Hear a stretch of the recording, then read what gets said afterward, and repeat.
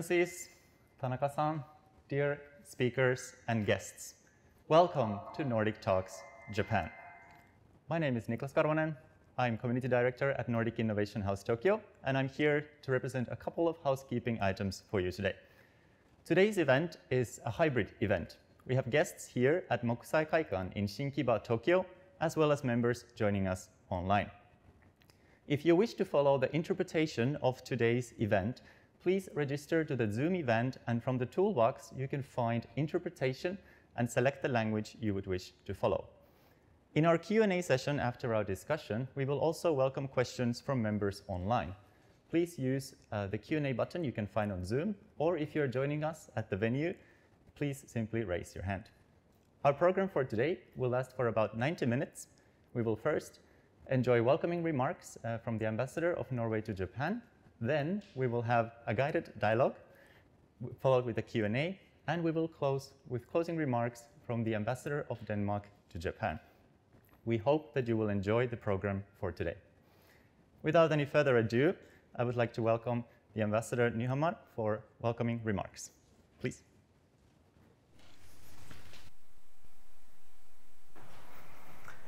Ladies and gentlemen, honored guests, fellow ambassadors, on behalf of the Nordic embassies and the Nordic Innovation House in Tokyo, I am delighted to open the first of the Nordic Talks Japan.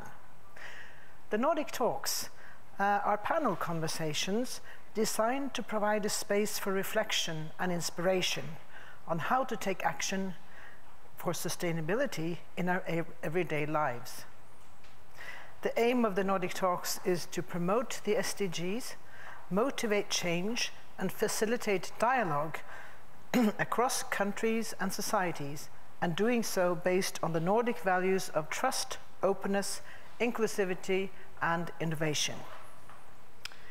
Going to the COP26 in Glasgow, our leaders can point to the fact that both Japan and the Nordic countries are moving towards net zero carbon emissions and are global leaders in renewable energy innovation and sustainable energy production.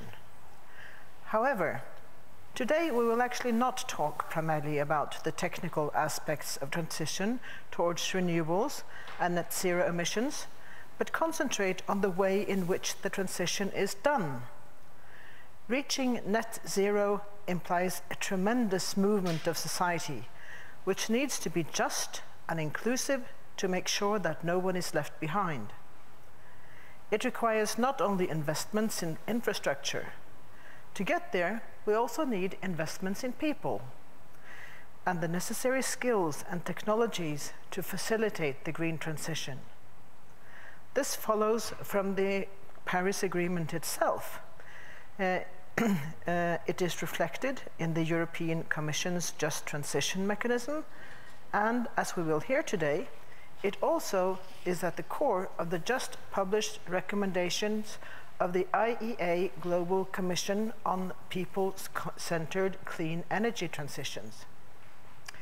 For many of our politicians, it is painfully clear that we are moving away from industries and technologies that we have relied on for energy and industry and that have been fundamental for building our welfare societies as we know them. The other side of the story, though, as the Build Back Better slogan of the American president indicates, is a positive one. As leaders and drivers in new energy technologies, the Nordic countries and Japan are on the brink of considerable investments in renewables. This opens for vast developments and wealth creation for new regions and sectors. However, conflicts of interest and the entrenched opinions among those who fear for their way of life and livelihoods, they must be respected. There is a real risk that the gap between haves and have-nots will increase. Access to new technologies may be costly and demand skills that people simply don't possess. As the polluter pays principle is increasingly implemented, once affordable energy sources, technologies, and ways of doing things become costly and outdated. So a successful transition will require investments in industry, in infrastructure, as well as social welfare, making sure that these investments reduce and not increase technological and welfare gaps.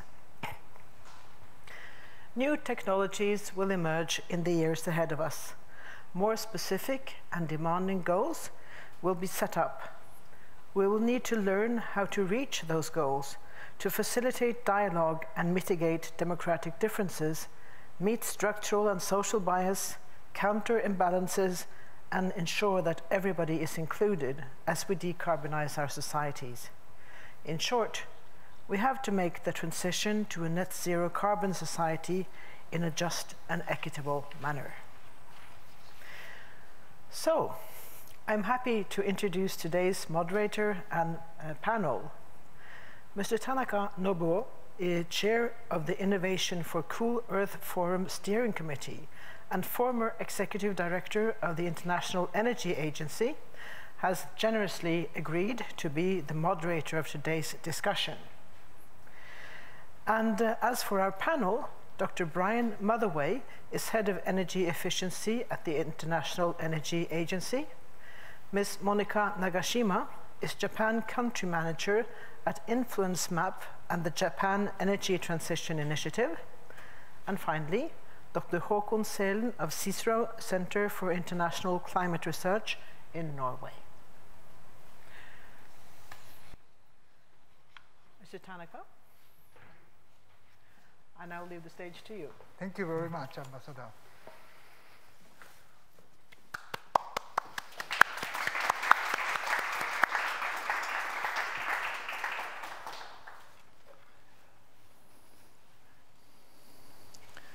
Ambassador, thank you very much introducing me. I'm Nobuo Tanaka. I'm the former executive director of the IEA, and now I'm chairing the steering committee of Innovation for Cool Earth Forum. That's an initiative by the former Prime Minister Abe about 7 years ago to make innovation a solution for the climate change mitigation.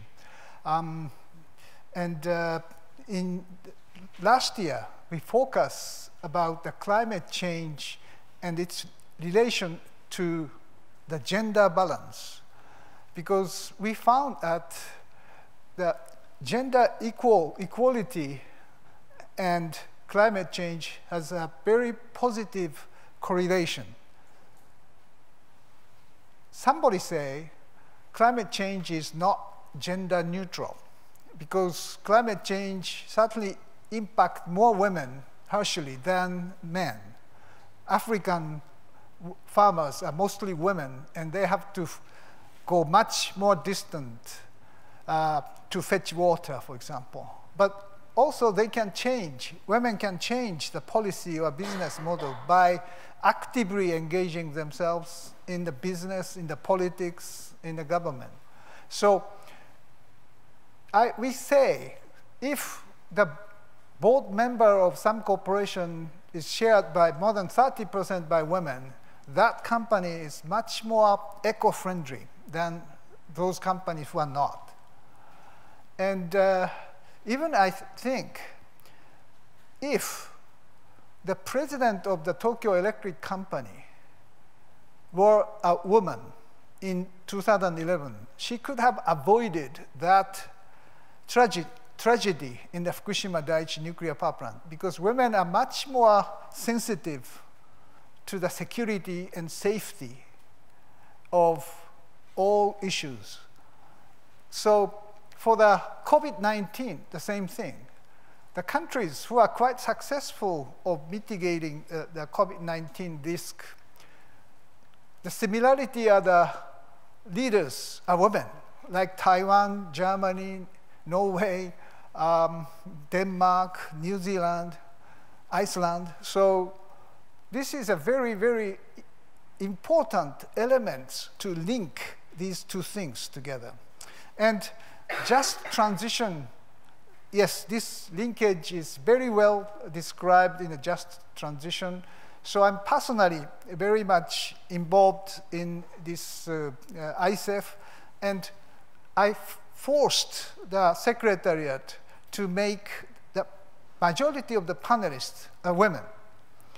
Last year, less than 50%. This year, more than 50%. So the quota of parliamentarian, for example, in Japan hasn't happened yet. And our performance in the World Economic Forum of gender equality is so poor, 140 something in the world. So in a way, we have to do many things, but this gender element is the first. And the second, we think that youth is another very important engagement we have to do. In the ICEF this year, we say that climate change is not generation neutral. So young people may suffer more than the older ones, of course.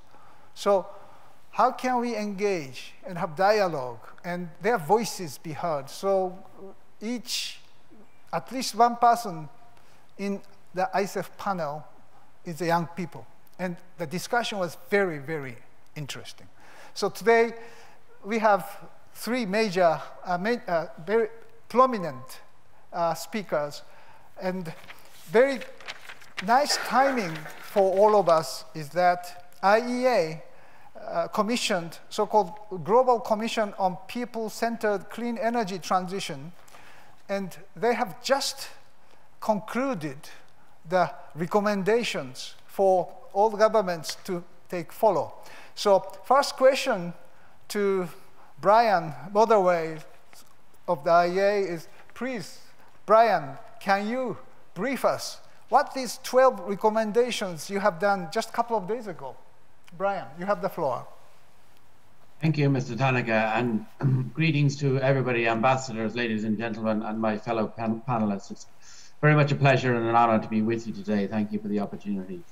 And as you said, Mr. Tanaka, the timing could not be better because literally just 2 days ago, the Global Commission on People-Centered Clean Energy Transitions met to launch its recommendations. And the Global Commission was convened at the start of this year by the Executive Director of the IEA, Dr. Fatih Birol, to bring together leading thinkers from every part of the world to think about how clean energy policies can be really focused on benefiting people, supporting people, and that they can be inclusive and equal and fair. And of course, we did this because we understand two core principles here. One is clean energy transitions are for and about people. They're about making people's lives better. They're about enhancing development, eliminating energy poverty and improving equity, and of course mitigating the worst impacts of climate change. But secondly, clean energy transitions will not succeed unless they are fair and inclusive and perceived to be so. We see challenges in many parts of the world where questions of acceptance and willingness to accept change are causing difficulties. And in our view, this issue is not getting enough attention in policy making, particularly in climate and energy policy making, and that is why we brought these people together. The Commission worked under the honorary patronage of the Prime Minister of Denmark and was chaired by the Energy and Climate Minister of Denmark. We're extremely grateful to Denmark for its leadership on this. It consisted of over 20 energy and climate ministers, including Norway, many others, but it had energy and climate ministers from rich countries, poor countries, energy producers, energy importers, a very broad range of perspectives. And it also included representatives from labour, youth, civil society, and other perspectives. And I must say it was a great pleasure to work with all these great thinkers who brought much wisdom and experience to the table to discuss what they see as what we have learned through best practice and sometimes not such best practice to understand how to make clean energy transitions more people-centered. And it was a great privilege then to work with them to launch their recommendations this week. And there were 12 recommendations, and I will just list them extremely briefly, if I may, Mr. Tanaka. The recommendations were made under 4 core themes, which in the eyes of the Commission encompass the key dimensions of what we mean by people-centered clean energy transitions. The first, of course, is decent jobs and worker protection, which must be central to our thinking as we embark on net zero goals, decarbonisation goals, and clean energy policies. And the recommendations the Commission made were firstly that all transitions should be designed explicitly to maximize the creation of decent jobs, a creation of good quality sustainable, well-paid jobs should be a core principle in designing clean energy transitions. Secondly, governments need to develop tailored supports for communities and workers that may be negatively affected by changes, as well as keeping a focus on skills and training to provide opportunities for those people, as well as many more people who may benefit from job creation, because we do know clean energy will create many millions of jobs. Thirdly, the Commission recommends that all governments use social dialogue, robust stakeholder engagement and policy coordination to deliver better outcomes. This really is a cross-cutting project and all must be engaged. The second theme is social and economic development, and the Commission recommends that all policies should ensure that they enhance social and economic development and improve quality of life. These are not add-ons, these are not contradictory goals. Clean energy transitions must have these at the heart. The Commission also recommends that governments prioritise universal clean energy access and the elimination of energy poverty, and recognise that particularly for those countries that don't have universal energy access yet, this must remain a high priority and will shape their policy pathway. The Commission thirdly recommends under this theme that governments should maintain and enhance energy security, affordability and resilience, and these goals must remain central as we work on our transitions. The third theme is that of equity, social inclusion and fairness. And the three recommendations here are, first of all, alluding to what you very eloquently said, Mr. Tanaka, that policies should incorporate gender equality and social inclusion consideration in all of our clean energy thinking. Secondly, that we should ensure a fair distribution of clean energy benefits, and even more so, avoid the risk of disproportionate negative impacts on vulnerable populations. And thirdly, that it is absolutely essential to integrate the voices of younger generations into decision making.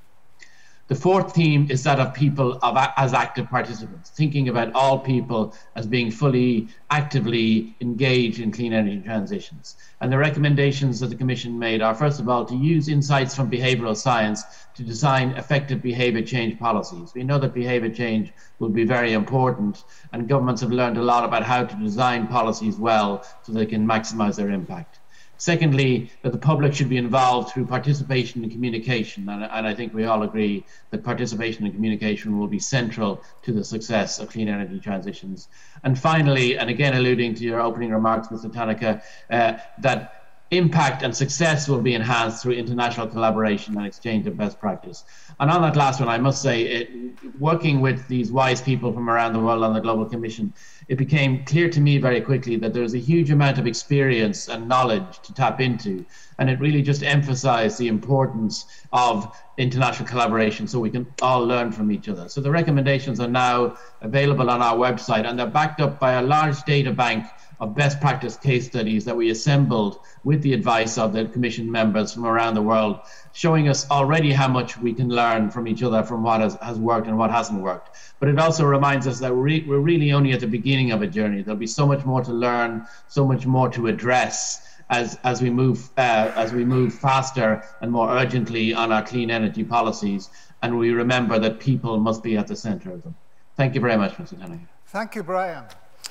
As you say that these 12 recommendations, out of 12 recommendations, I'm just wonder, do you have any, let's say, specific points? Because each country, I mean, different country has different issues for just transition. So, what are the most pressing issues in the just transition for example, Nordic countries, as well as for Japan? Can you recommend what are the most pressing elements in the recommendation for both of us? Yes, thank you. One thing that was striking about working with so many ministers and other thought leaders from around the world was, even though they face very different issues, they have different energy resources, different economic circumstances, different political circumstances.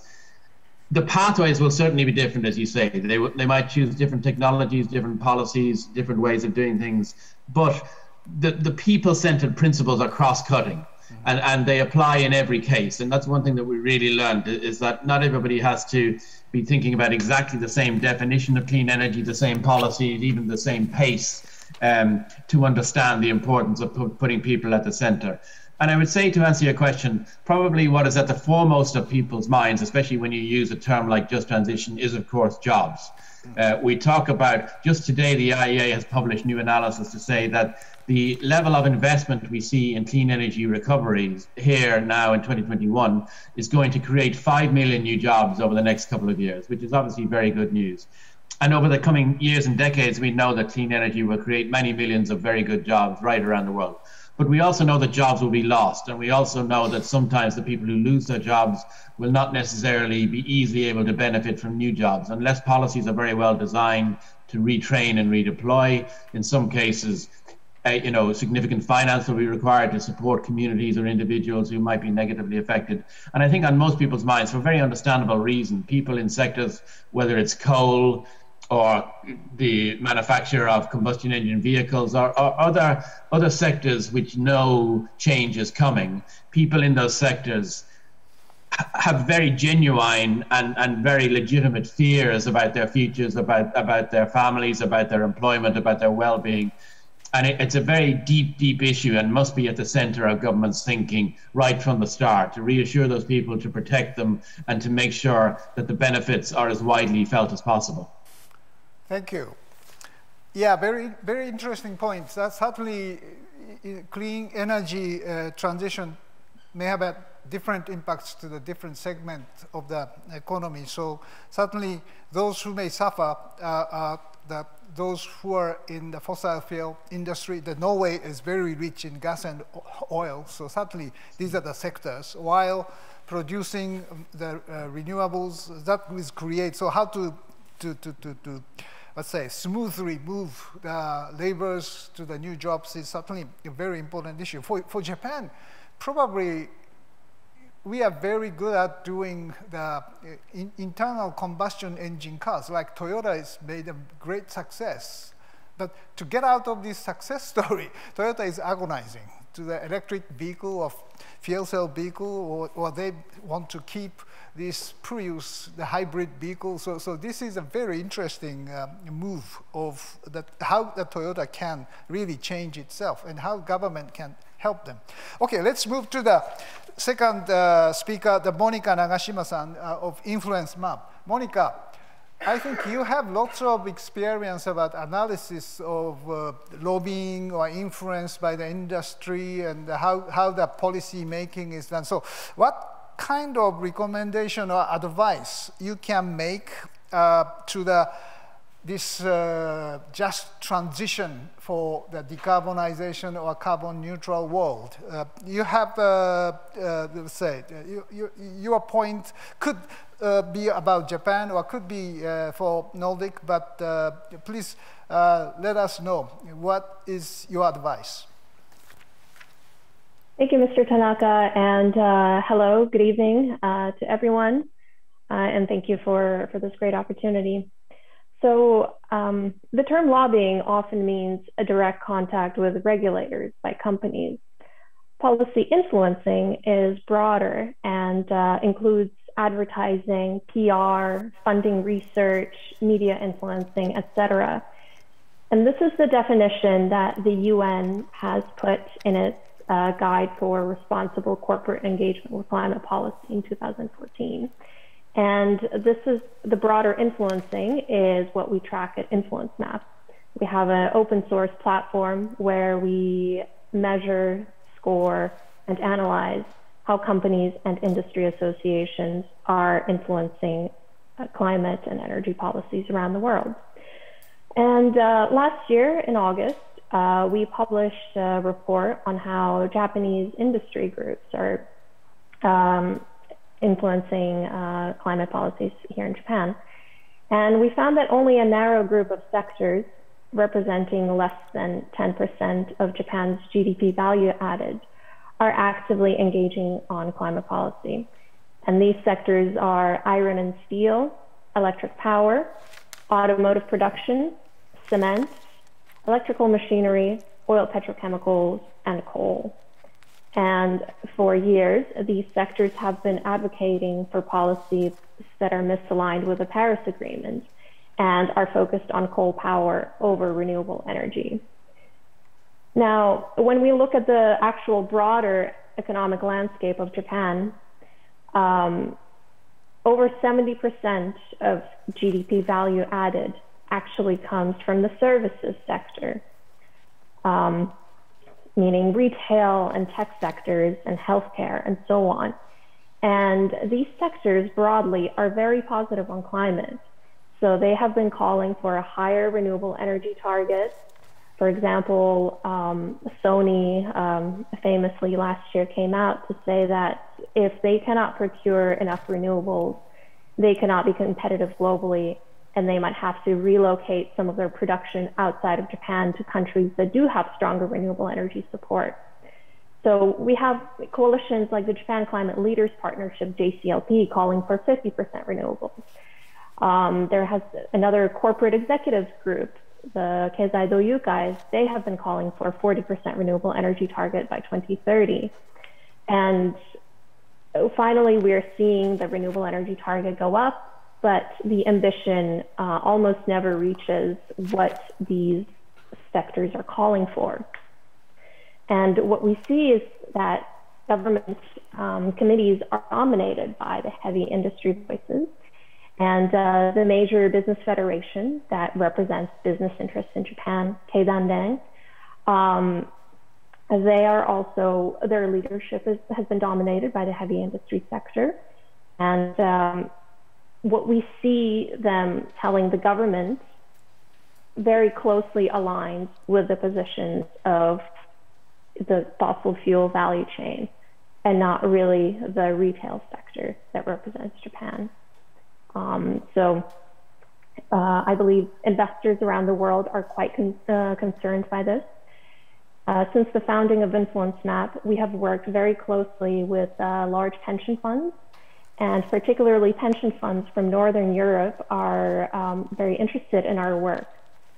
So pension funds are universal owners, so they have diversified long-term portfolios that are basically representative of global capital and asset markets, making their return dependent on the continuing good health of the overall economy.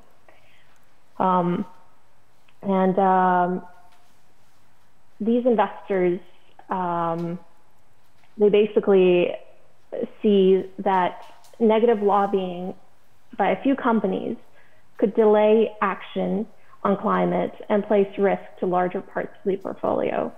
And this is of great concern to them. So for example, last year, the Swedish pension fund, AP7, divested from ExxonMobil over climate lobbying. On its website, Exxon declared support for the energy transition, but they continue to be members of industry associations that strategically oppose climate regulation. As kind of the main message would be, we need to reform and strengthen our policy influencing in order to move away from fossil fuels towards renewables and a cleaner and just energy transition. Thank you, Monica. Yes, I think the industrial sector, I mean, the Keidanren and Keizai Doyukai, these are the two major Japanese business associations. And Keidanren is very powerful, while Doyukai is a kind of wise men's group. So they are much more radical, innovative to say things freely. On the other hand, yes, the power or influence could be coordinated in Keidanren in a very traditional way of representing heavy industry. That is very much true as you describe it.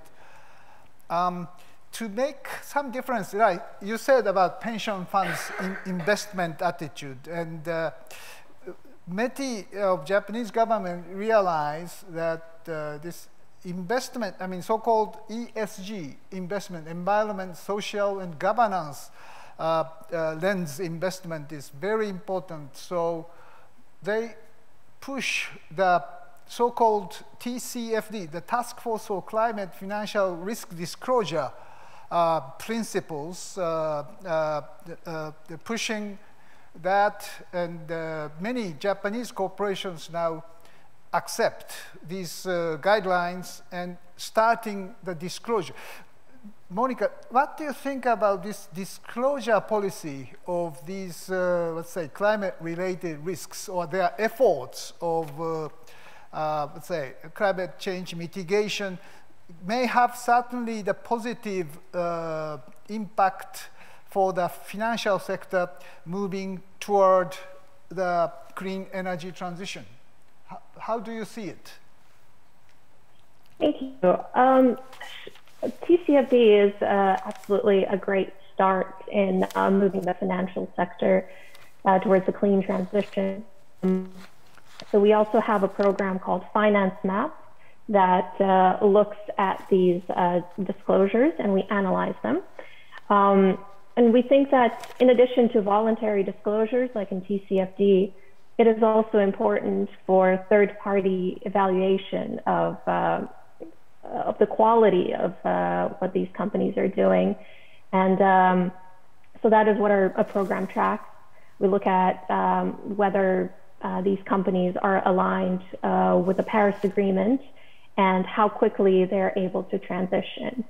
And we find that investors and pension funds and sovereign wealth funds are certainly very concerned with how their portfolios are, you know, whether they're ready for this rapid transition that needs to take place.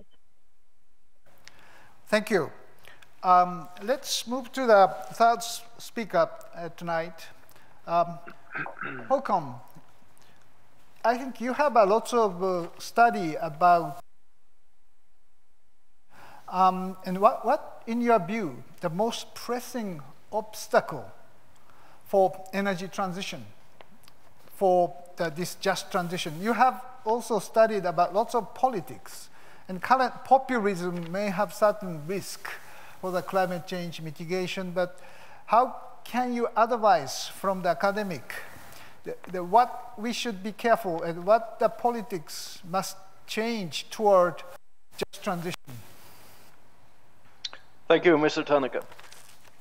Yes, as you mentioned, I'm leading two projects that is studying the resistance to decarbonization, and we are fairly early in the process, but we see this issue as of increasing importance, and we also see increasing interest. For example, this new report by the EIA.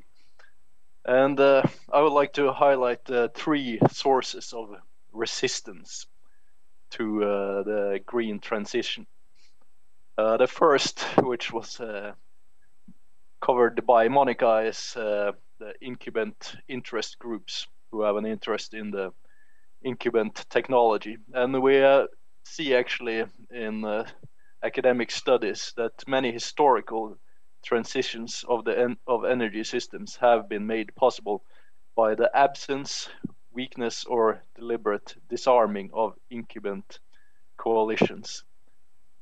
So to achieve green transition is not only about empowering green technologies, but also about depowering the incubant fossil-based technologies. And the second source of resistance or potential resistance is the public. Firstly, as consumers, they are affected by increases in the fuel and electricity prices, and those tend not to be very popular among the public and can lead to protests, which we have seen, for example, in the Yellow Vest movement in France. We have seen it in Norway also. The resistance, particularly against road tolls, was quite strong a couple of years ago, and we see it across the world also in developing countries. And in Norway, we also see it. We see public resistance against renewable power, also based on arguments of nature protection. This we see in particular in the case of wind power, where increased local resistance has led to a temporary moratorium on new licenses for wind power on land. And as Mr. Motherway mentioned and underlined, the public are also affected in their role as workers. And one particular challenge here, I think, is that the decarbonization comes on top of existing megatrends, in particular globalization and automation, which has a negative effect on blue-collar workers in industrial countries. And this group could also have legitimate fears that they will be further negatively affected by decarbonization policies. So, and then the third source of resistance that I'm going to mention, and the final one, is political parties and other organized movements. And over the last few years, we've seen more active opposition to climate policies from political parties, not just passively inaction, but using an anti-climate policy stance as a means to draw votes. And this type of positioning has been particularly prominent among right-wing parties. We've seen many examples in Western Europe, and also among the within the Republican Party in the United States, and within the Conservative Party in Australia.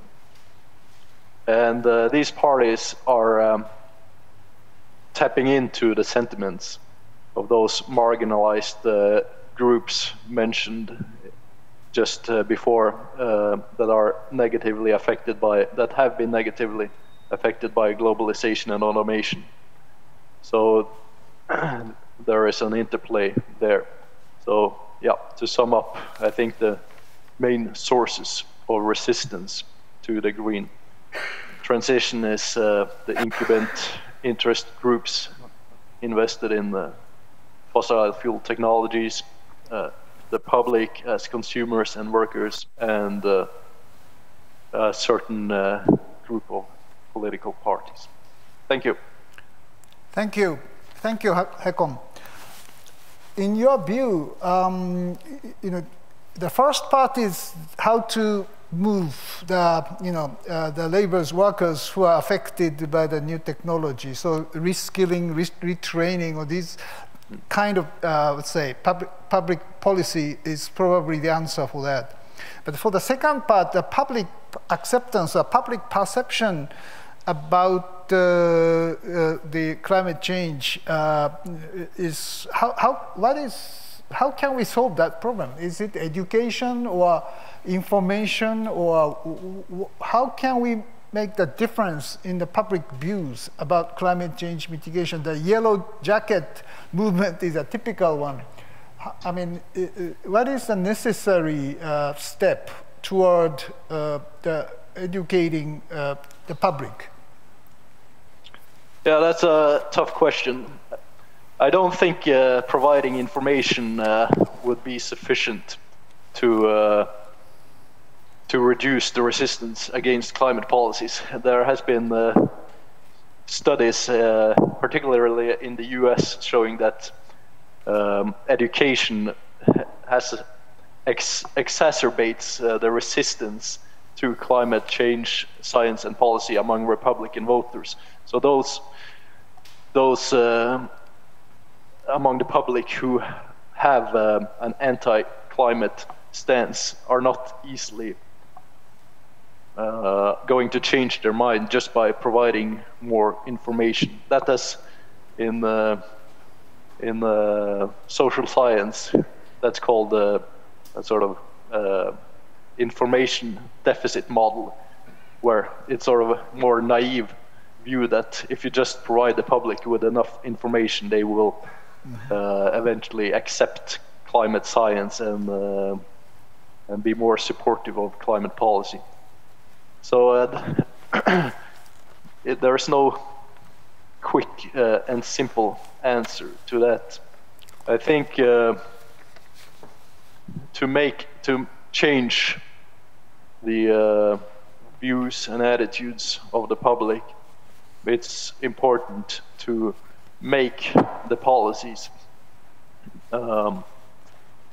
more to change, not to affect the views on climate change. It's important to make the policies acceptable. There has been studies also showing that if you frame a policy as in a certain way as having less negative effects, that actually also affects how whether the public believe in the science of climate change.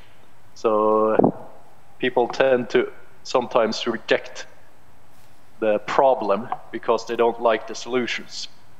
So I think, therefore, it's important to do a lot of the things that was mentioned by Mr. Motherway from the EIA report. A lot of those things are very important, and I can perhaps come back to which ones I think are particularly important, but we can return to that later, I believe.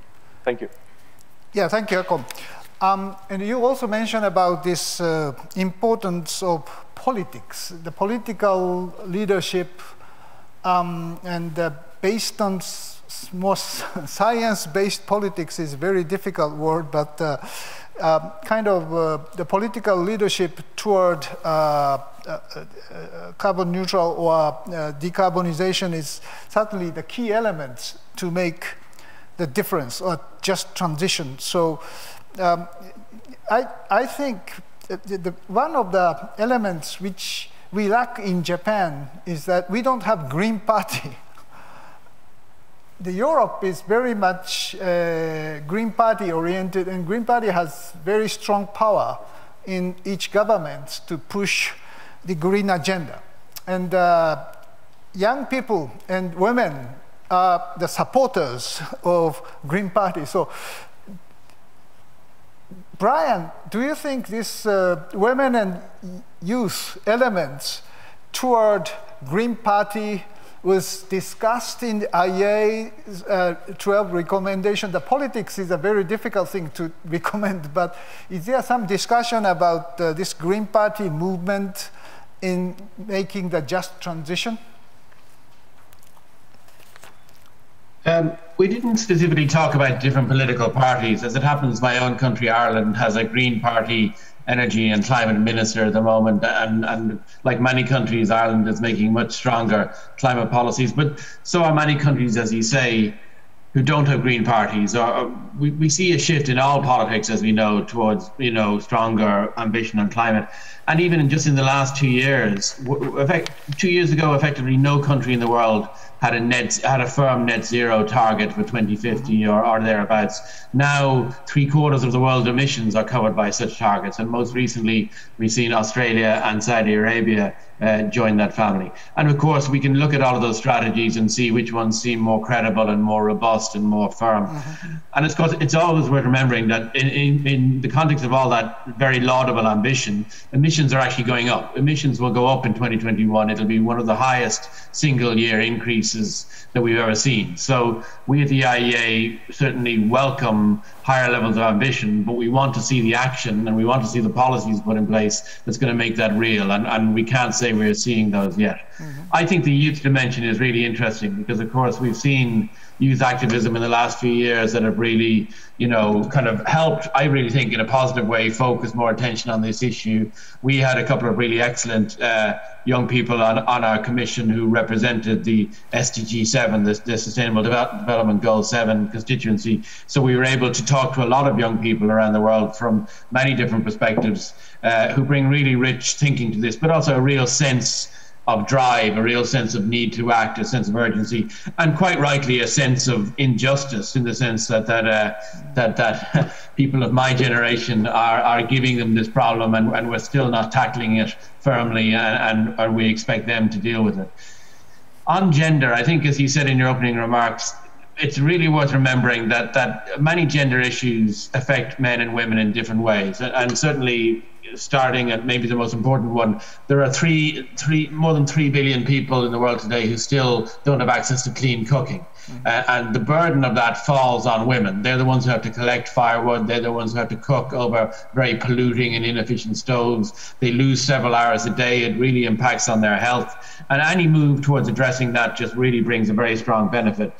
Equally, in employment, globally, the employment disparity in the energy sector is really striking. But just over 20% of people employed in the energy sector are women. It's notably higher in the renewable energy sector, which is worth remembering, but still it's nowhere near parity. And so IEA, like many organizations, are involved in many initiatives, including the C3E initiative, which is a global engagement to push better levels of employment for women in energy. And in fact, we in the IEA have just established our own gender advisory council to really inform our work, in many governments, including Norway and Denmark, who I thank very much are participating in that, and we're grateful for their support. So you really can't separate these issues. You know, they're all interconnected, and it's back to, I think Håkon made a good point about people seeing this in the context of inequality and other grievances they may have and other political discourses we see go along. You can never separate this issue, and you can never treat it as a kind of a pure scientific, rational issue. It will always get bound up in these other dimensions, because it involves societal choices, it involves preferences, it involves winners and losers. And of course, it's a very emotional issue, because we face really significant challenges here, and people's lives are going to change in one way or the other. I think maybe just before I hand it back to you, we talk a lot about the negative impacts of change, the cost of change, but maybe we don't talk enough about the cost of inaction, or the negative impacts of inaction. And it's worth remembering that doing nothing here is not an option. So sometimes when we see resistance to these issues, it must be taken seriously and addressed in a very thorough and meaningful way, but it can't be a conversation of, do we do this action or not? It seems to me that people are quicker to understand what they're against rather than what they're for. And I think that maybe we need a stronger sense of the urgency of the situation we find ourselves in. Thank you. Thank you, Brian. Monica, I remember that when I was executive director of the IEA, I came back to Japan a couple of times and asked to make some kind of briefing to Keidanren people. And I got a question from one executive. Mr. Tanaka, how can Japan make a change or restructure our system? And I told them, ladies and gentlemen, your committee has all men. There's no women in the table. So the first thing you have to do is just make half of the members of Keidanren table be women, and then Japan will change. And total silence after that. So I really embarrass the big people of Keidanren. So Monica, you mentioned about this Keidanren program. Japanese business response to former Prime Minister Suga's request for carbon neutral by 2050 very positively. Even surprised, I mean, I was an ex-METI official. I was surprised that Japanese business sector is very much ready to go carbon neutral. I think by engaging more women in the business association like Keidanren can make a big difference. How can we make it happen, Monica? Thank you. Thank you for the question. I would say, just to touch upon Mr. Motherway's comment, that it's great to see these long-term targets by 2050, but now we have to pay attention to the specific plans that these companies and industry associations are going to make in order to reach to net zero in 2050. In terms of diversity, I fully agree. I think representation is very important, especially in a democratic country like Japan. There needs to be representation by women and children. And when we look at these discussions that happen inside ministries, mostly the experts that get called in are from the industry sector, maybe some professors of universities, but very rarely anyone from civil society. And when I speak to some other groups in Japan that are trying to form these grassroots movements, the major complaints that everyone seems to have is no access to key decision makers. And I think so far all the discussions have been dominated by industry, which is seen to have more expertise. They also fund research. They have different think tanks that are able to help them formulate these complex arguments. And I think when we're talking about climate change and energy, so far it's seen as only these people that do have such expertise are allowed at the table. But I do think we need to change that and actually start bringing in the younger generation that will actually be affected by climate change. So it's been great, to be honest, to see the Fridays for Future movement growing and gaining momentum in Japan. I think they're brilliant, passionate people that are willing to make change. But I think we also need to encourage the current business and government leaders to, put up some extra seats at the table and to welcome this new generation. Thank you, Monica. Thank you. Håkon, what is your impression about the Nordic experience about women or young youth participation to the politics or their role in the just transition?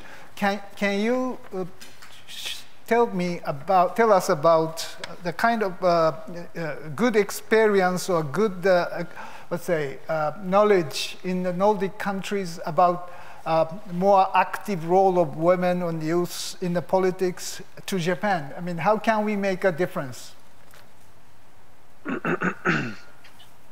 Yeah, that's we have, of course, fairly good representation and gender equality in the Nordic countries compared to Japan. When it comes to the representation of youth, I'm not so. They are not quite represented on the same level as women are, of course. But yeah, I haven't seen any studies that show this very clear link that Mr. Nagashima pointed to, but that's a very interesting potential connection between gender equality and the climate transition. I think also one very particular trait of the Nordic political systems that is very important in this instance is that the labor unions are very well integrated into policy making in the so-called corporatist model. And I think it's increasingly recognized that labor unions must be included in the process of designing decarbonization policies. So that's another group that I think it's very important to include, and that where we have a fairly good representation in the Nordic countries. But of course, is there kind of a quota system of the women participation in many Nordic countries, or it's not the case? It's more the political reality that the 50%, or at least some percentage of the quota of the women participation to the parliament is not mandatory, or is? I was told that some countries started mandatory system. We have a quota for boards of enlisted companies that must have 40% women, so that's a quota. There is no quota for the parliament, but it's more. It has become more an expectation and norm that women have a good representation, at least in governments. When governments are announced, they are always measured on the share of women, but there are no quotas. Okay. But yeah, I think we have come further in politics than in business, so therefore quotas have been implemented in business, particularly for the boards of the larger companies. Thank you. We don't have much time, but just I cannot leave the place not asking this question to all of you, because I'm very much concerned about the future of the nuclear power in Japan. So do you think, Brian, Monica, Håkon, do you think, is there any role for the nuclear power in just transition? What is your view?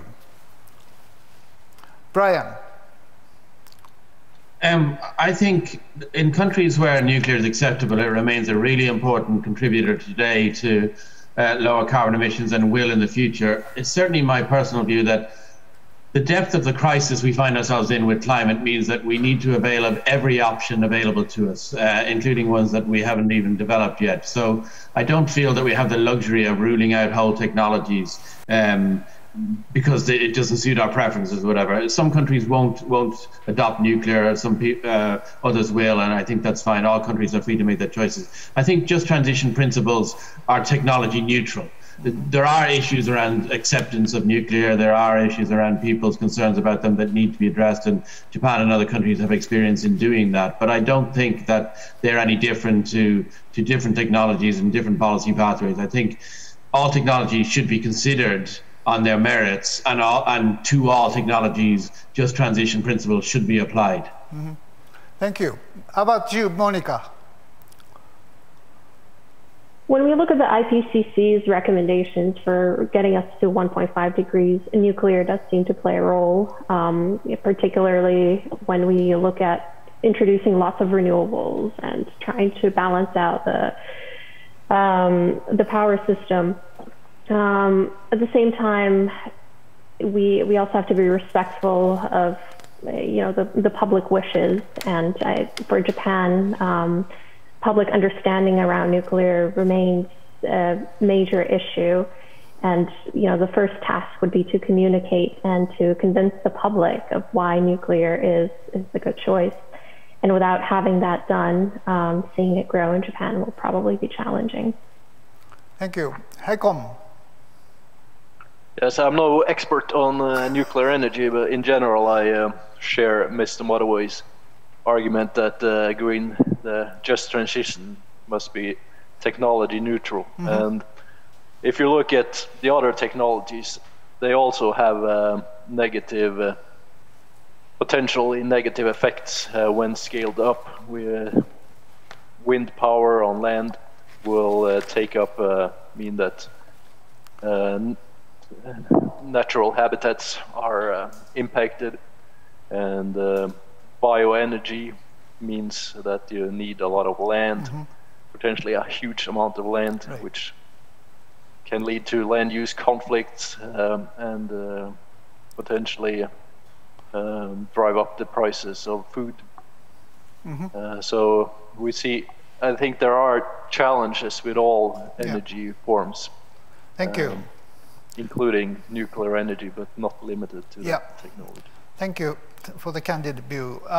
For the nuclear, I think the issue is not only the carbon dioxide emission. Yes, nuclear power does not emit carbon dioxide, but certainly there's a risk of accident and emission of the radioactivity could happen.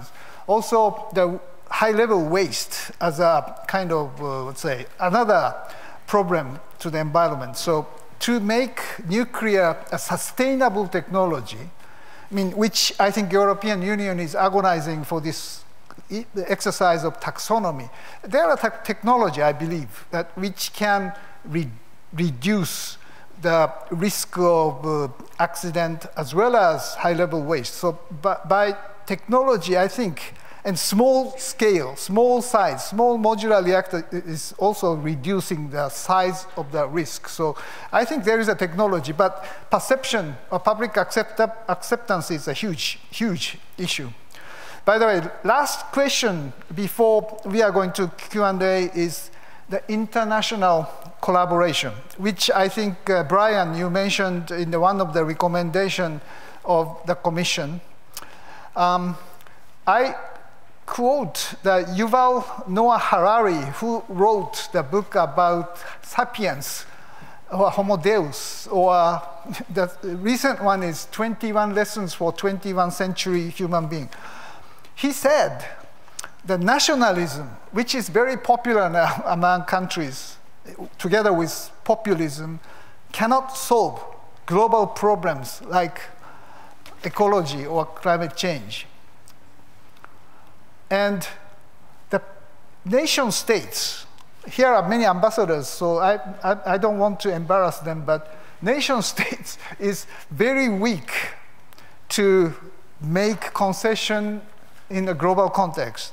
So he said, we need leaders with global identity to solve these global issues. So Europe is, in a way, very full of that kind of exercise in the regional basis. So Brian, Monica, and Håkon, how can we facilitate the international collaboration possible? That we are now coming to, in a days, the Glasgow for COP26 for this exercise, and to make it success, I think international collaboration facilitated by Brian, like international organization like IEA, is very, very important.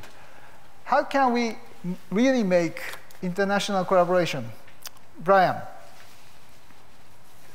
As you say, Mr. Tanaka, we at the IEA work with countries all over the world, not just our original member base, but we work with all key emerging economies like China, India, Indonesia, Mexico, South Africa. And all countries have much to teach each other and to learn from. And certainly in the work of the Global Commission, we saw that South Africa's experience with dealing with its coal sector, or Senegal's experience with dealing with rural energy access, or Indonesia's experience with dealing with fossil fuel subsidies, all have great learnings for other countries to learn from. And so the value of exchange of information and best practice was really important there. But you're right, I think we have to avoid being naive about the coming period when these issues will become more tense. I guess we always say that what's interesting about the race to net zero and the race to decarbonize energy is that it's not a race that somebody can win unless everybody wins. There's no point in country X or country Y reaching net zero if other countries don't do it, because a ton of carbon is a ton of carbon, and this has to be a global engagement, which of course creates many governance challenges, and we'll see how it plays out at COP. I think, Mr. Tanaka, I'll be better able to answer your question in 2 weeks' time when we see how COP goes in terms of the ability to bring people together around a common problem. Yep. I think it's multidimensional. I think there are aspects such as target setting, which we're seeing now. I think the framework is basically working. We're seeing target setting going quite well, but target setting can be pretty light if we don't see the plans. As Monica said earlier, we need to see the action, and that's where it becomes more tense around, competition and positioning and prices, and there's lots of debates around that now. It certainly won't be easy, but I think that international collaboration is essential, and certainly we in the IEA see ourselves as central to that going forward. Thank you. Thank you. Monica, what's your view? Thank you. Yes, we're now seeing collaboration on GHG emission targets.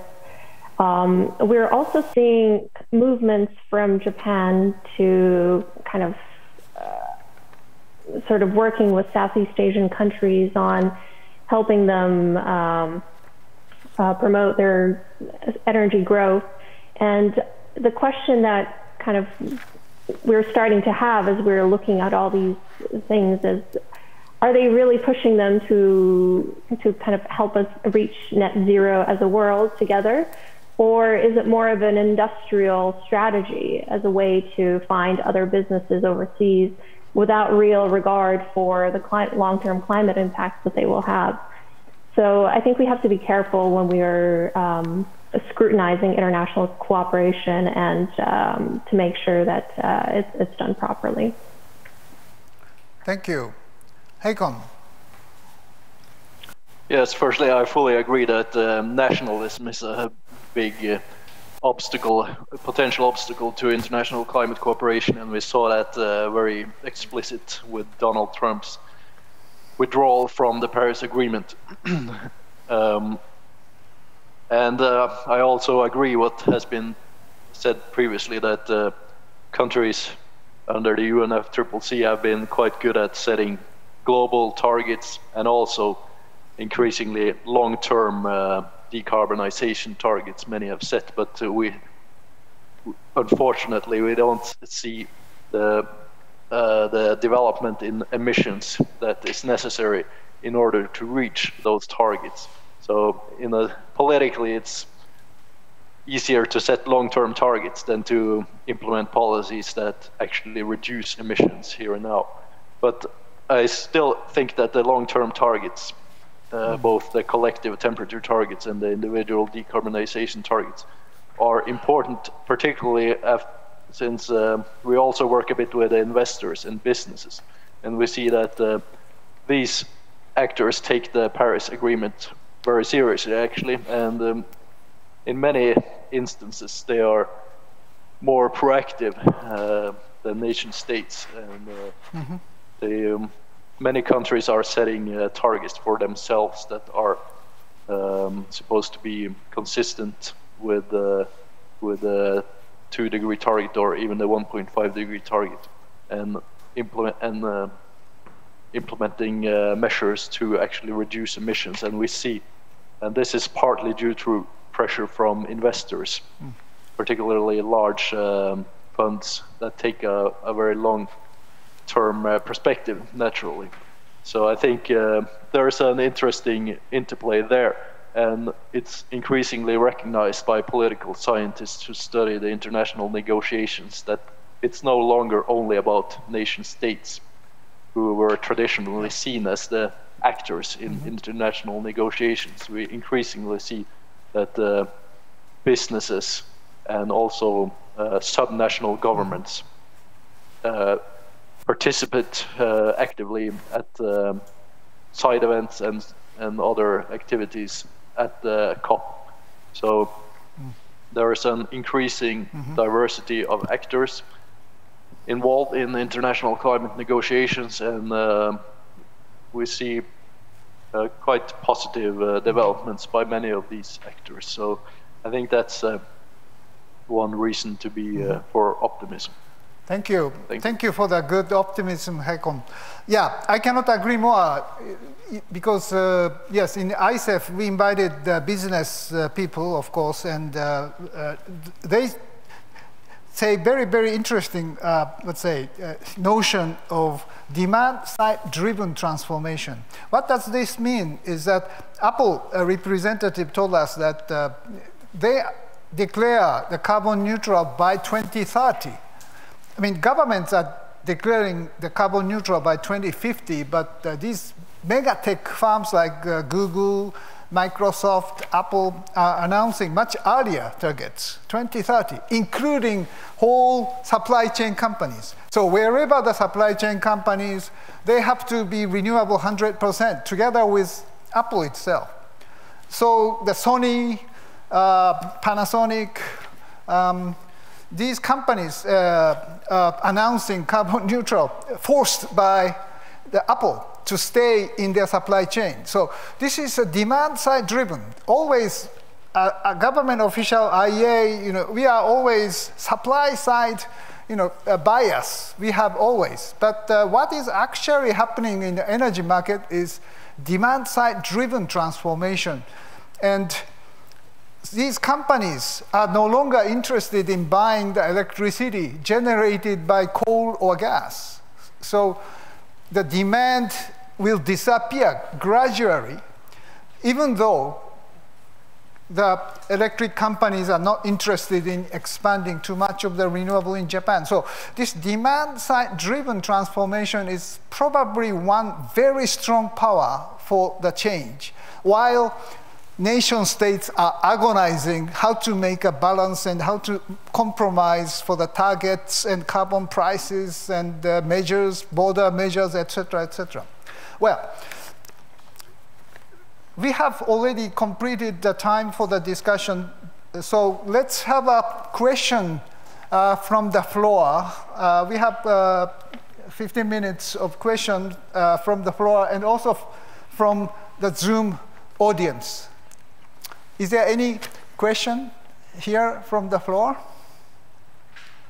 Please name yourself, and microphone is there, and please say to whom you are asking the question. Yes, thank you for the wonderful talk. My name is Ryan Takeshita. I'm an editor focused on SDGs for Pivot. It's a Japanese media startup focused on finance and economics. I have a question for Ms. Monica Nakajima. It's interesting that Tanaka-san mentioned the demand side of the change of climate crisis. So I want to ask how consumers can take part in the role, because if Sony is affected by Apple, Apple is affected by consumers. So what can consumers play a role in changing and tackling this climate crisis? Thank you. Monica. Thank you.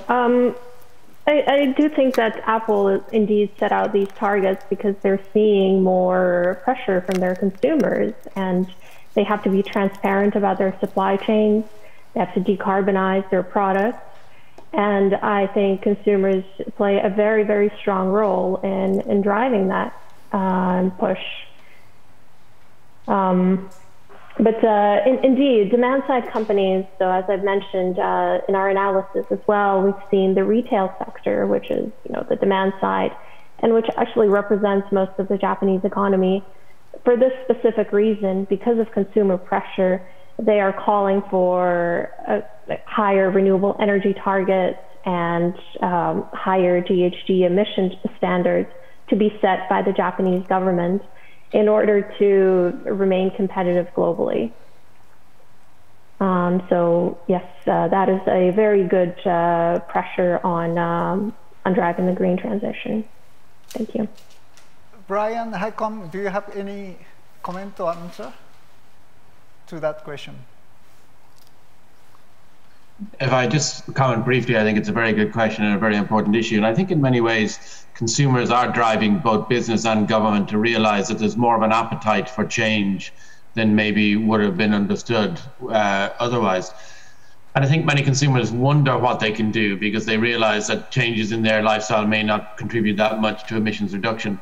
And that may be true, but I think the signal, particularly when politicians, if you speak to ministers or politicians, they tend to say, we realize there needs to be change, but I'm not sure the voters will come with me. I'm not sure the citizens will accept the change. And I think it's very important that citizens and consumers signal that they are ready to adopt new lifestyles. They are ready to change behaviors, change what they buy and how they use it.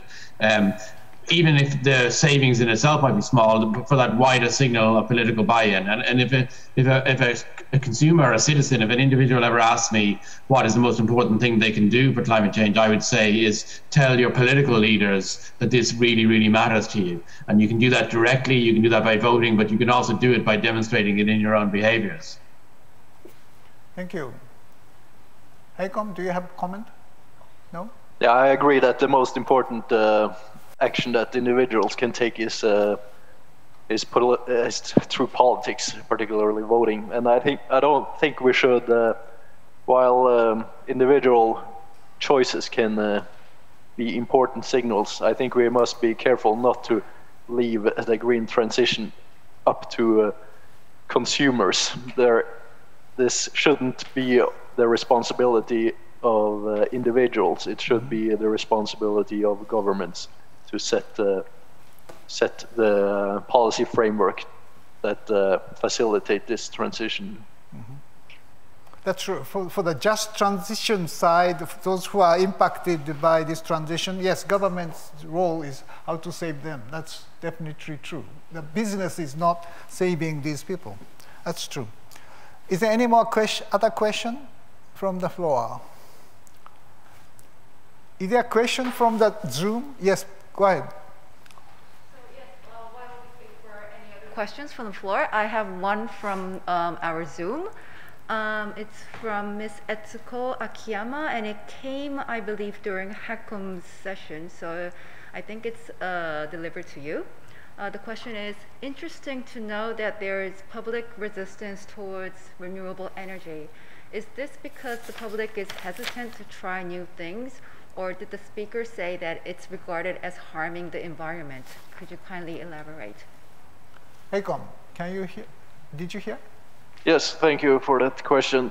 An opportunity to clarify. So in Norway, we have seen public resistance, particularly against wind power on land.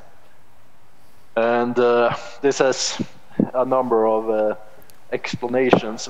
The basic issue is that these are often built in quite pristine environments, which tend to be windfall. So that involves construction of not only the turbines, but also access roads. So this is an intervention into nature. And in addition, when the concessions were given, the turbines were expected to be lower, but technology has evolved, and the developers have been allowed to use the best available technology at the point when they build it, which means much larger turbines. And so local communities feel that they were not included fairly in the process because it's not what they expected to see.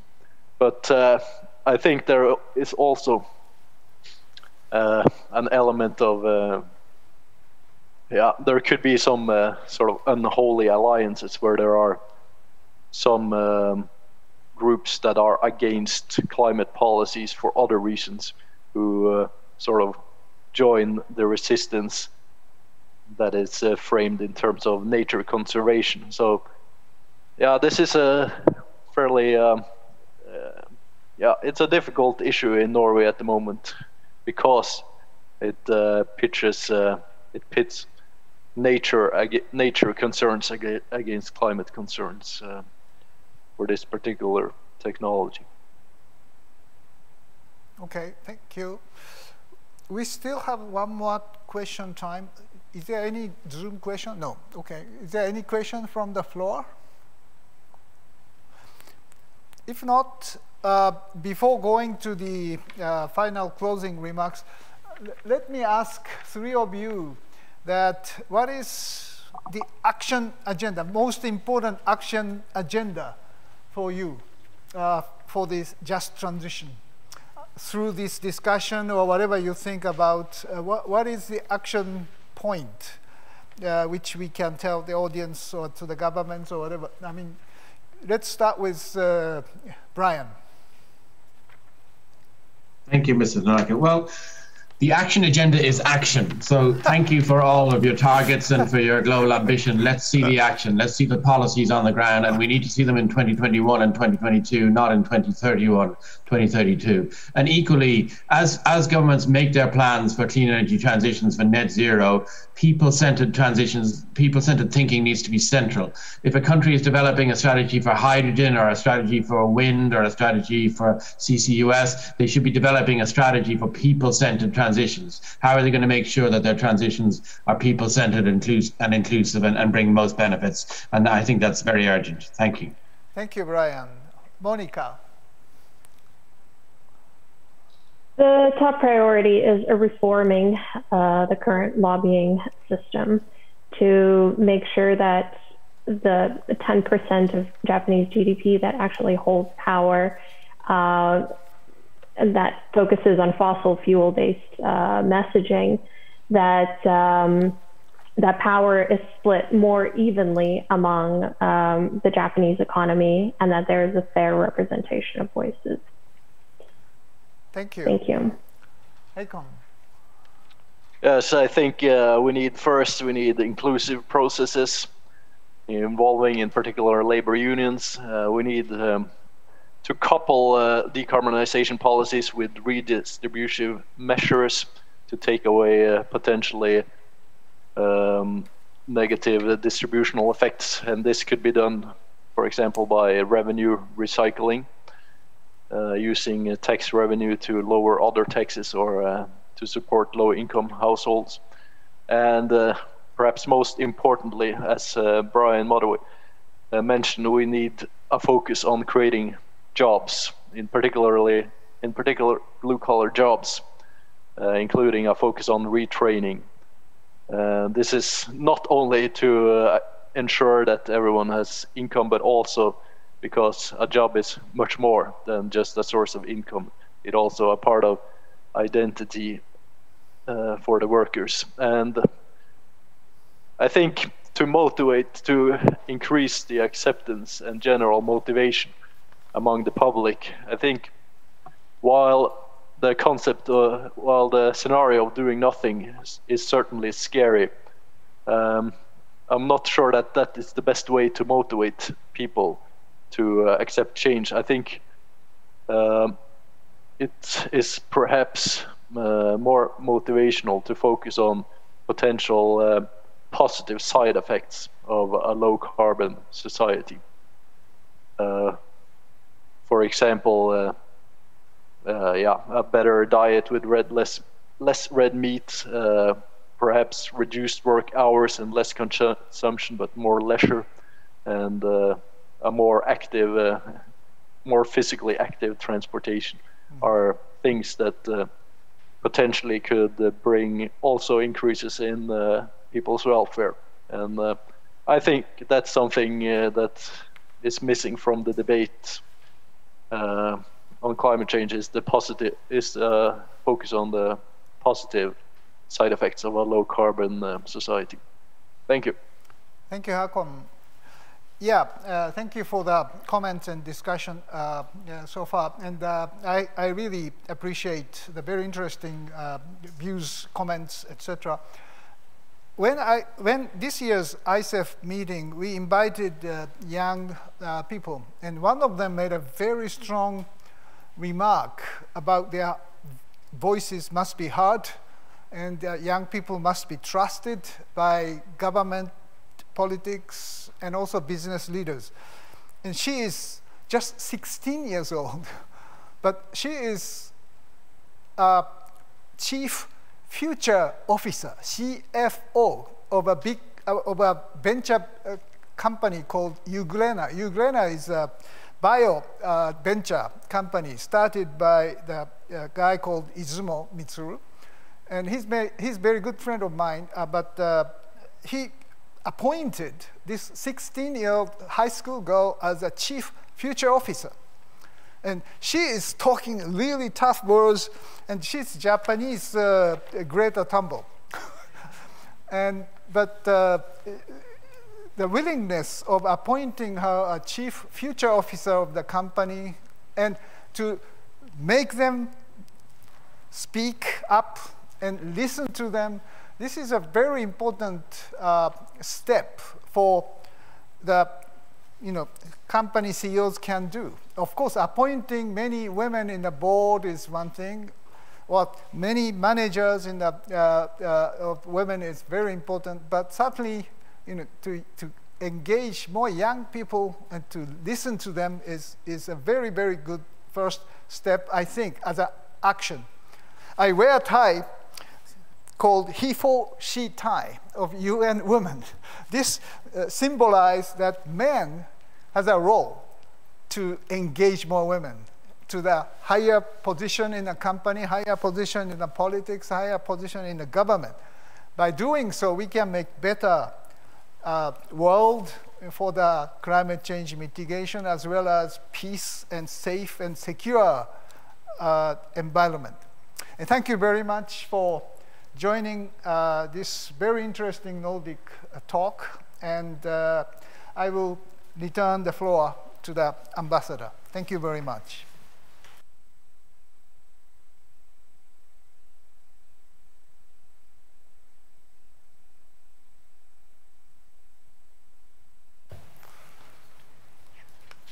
Ladies and gentlemen, Is this on? Yeah, it's on. I can hear it. Fellow ambassadors, distinguished guests, it was really interesting to listen to this panel discussion. Let me start by thanking the three panelists, Ms. Nagashima, Mr. Sælen, and Mr. Motherway, for an insightful discussion about this important issue. I think Monica and Håkon sort of identified all the hurdles that we need to overcome to manage this transition that we all hope will happen soon. And Brian showed us a little bit of a way out of the woods, and I think that was actually a nice balance we saw there. I also would like to thank our moderator, Mr. Tanaka, for facilitating the deliberations. I was thinking, okay, I thought we were 5 Nordic ambassadors in the room, but it turns out we have a 6th one. Promoting all the values that we normally stand for in the Nordic countries, gender equality, inclusiveness, youth participation, and so forth. So thank you so much for that. I couldn't think of a better time that we hold this Nordic talk on this subject. I mean, 2 days after the Commission presented 12 very, very useful principles, recommendations that can be a guidance on how to actually manage a people-centered, socially just, inclusive way towards the transformation that we are standing for. And then in a couple of days we'll have COP26. We are all crossing our fingers and whatever else can be crossed to hope for a positive outcome. It's so the activists will say this is the last possible time for action from governments to actually ensure that we can meet the goals of the Paris Agreement of 1.5 degrees, no more than that. I think a lot has happened since Paris, so I'm quite optimistic. I'm also optimistic when listening to our panelists who are focusing not only on what governments can do. I think governments need to set the overall framework, and then we need a whole of society approach where companies are now starting to maybe move ahead of governments in terms of setting the agenda, influenced by consumers and so forth. I think one interesting discussion that we should continue is how can we, sort of in the dynamic between the Nordic countries and Japan, have action, because I think that is something we want to have out of these Nordic talks. I think you, Mr. Tanaka, have pointed to some of the things we might be able to bring to Japan in terms of talking about why do we think gender equality is important? How did we get where we are? What impact can that have on the transformation that we are looking at? Another thing I think I've found in my 2 years here in Japan is how can we ensure a stronger voice for the youth as we see it in our Nordic countries, a more inclusive participation in the debate here, because after all what we are talking about today is actually their future, because it's us who are spoiling nature for them, and they have to live in many years from now. So I think that is very important. A third thing I think is also something we could bring from the Nordic countries to Japan, and that is sort of the whole business side, where I think we have seen great change in businesses in the Nordic countries, where they have decided to include the SDGs in their business plans and so forth, not because it looks nice as a headline, but because it makes sense on the bottom line. This is why we have Sony now starting to think about this. We see Suntory moving on this. But I think we could do even more in terms of have inspiring conversations about what we have done in the Nordic countries and what could be done here. We can also learn a lot from Japan, so we shouldn't forget that it is a two-way street we are talking about. And then finally, I think another and last area of action could be for the Nordic countries and Japan to join forces in developing countries where we are both, we have long and strong traditions in development aid, and maybe this could be an issue we could focus on and work together to try to ensure just inclusive, socially just transformation in these countries where we are already working to see if we can get the money together to pay part of the bill, but maybe also ensure in that context that it will be a just transformation that we are going to look into. Thank you so much again to the panel, to Tanaka, to all of you for coming, and the online participants to listen in. This is just one Nordic talk. We have a series of Nordic talks. We want to continue this, but we also want to have action coming out of this, and I hope this has been an inspiration that can lead to action going forward. We have at least learned a lot from the panelists that we will take down and see how we can operationalize going forward. So next Nordic Talk event will take place on the 25th of November, and here we are going to focus on circular economy. I hope many of you will also find that interesting. In the meantime, I will welcome those of you who are in the room for a small reception over here. I'm sorry about those who are online. You will not be able to participate. I hope we can get out of these hybrid modes soon. Thank you so much for your attention and for your participation. Thank you.